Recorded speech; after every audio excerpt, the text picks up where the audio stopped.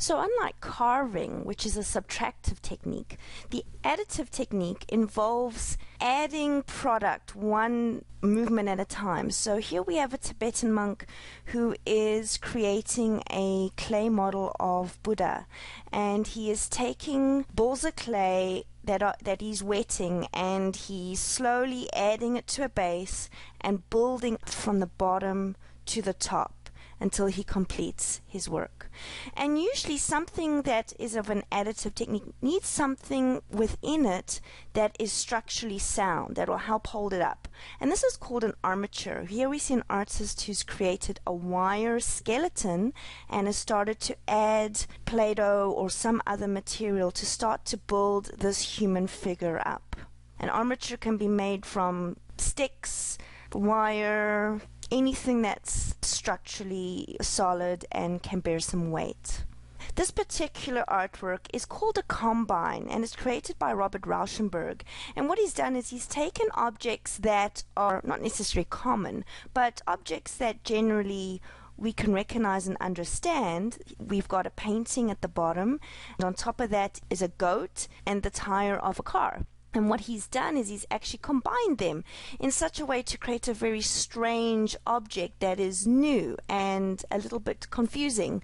And if you're wondering what's on the face, he actually painted the face of the goat there. Claes Oldenburg definitely had a sense of humor. He liked to play with what he called appropriations, which were objects from everyday life, but he manipulated them in such a way that they became extraordinary.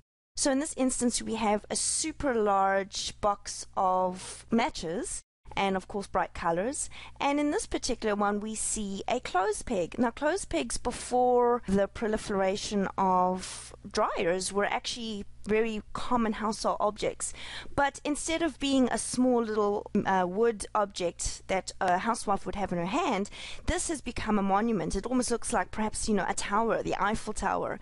And he's enlarged it to become something worth monumentalizing and worth viewing in an urban landscape. So he's taken it out of context and he's blown it up. And by doing that, he's created a very interesting object out of something usually quite mundane. Now, Oldenburg didn't just make things large and brightly colored, he also made things soft. So what he's done is he's taken a violin and a toilet and he's made them into soft objects. So a violin and a toilet are functional objects, they're made to be used. But he has changed them to the point where they've become completely useless. You cannot play this violin and you certainly cannot use this toilet, at least I hope you wouldn't even try. Oldenburg creates sculptures where he takes ordinary, everyday objects and he makes them grand or he makes them ridiculous. Minimalism is a style in which line, color, materials are often very simple. In this work, you can see Judd has incorporated sort of a stack of metal squares, and he's created an interesting rhythm where our eye leads up along the pattern and then down again. But it is still a very simple work in itself. And in many ways, minimalism has become an important style in our modern world, especially if you look at architecture of the 20th century. We'll notice minimalistic shape and form is the style that is preferred. In the 21st century, artists really wanted to start being a bit more playful. Anish Kapoor created something called Cloudgate. It's in Chicago. It's actually lovingly nicknamed The Bean.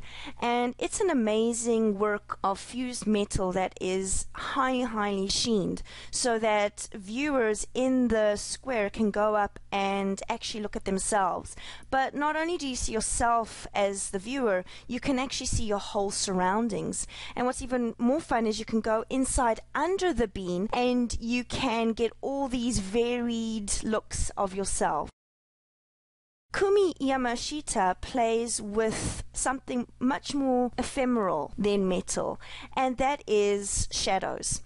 So the work on the left looks like two people, a man and a woman, holding up something. We're not quite sure what it is. But really, the man and woman are shadow. They don't actually exist. The only thing that truly exists is the thing that they're holding up, which is probably a cutout with light shining on it. And to the right, we see children's play blocks that have been put on the wall, and then a light has come from the severe right, shining across to create a shadow of a woman stepping out of the blocks.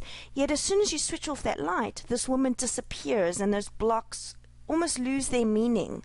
So there's a wonderful play on reality and what is there and what's not there, and how reality can change depending on different circumstances. What I'd like you to do is, on the next page in DC Connect, you're going to look at a Google image page on installations. Click around, look at a few different ones to get some idea of what installations are. And usually installations are created for a very specific location, and they rely on the wall, the floor, the ceiling in some way to give them meaning. You couldn't just take a work and move it somewhere else randomly and expect it to work. It needs to be in a specific place. Click on the images and explore the wide range of exciting installation sculpture that's available.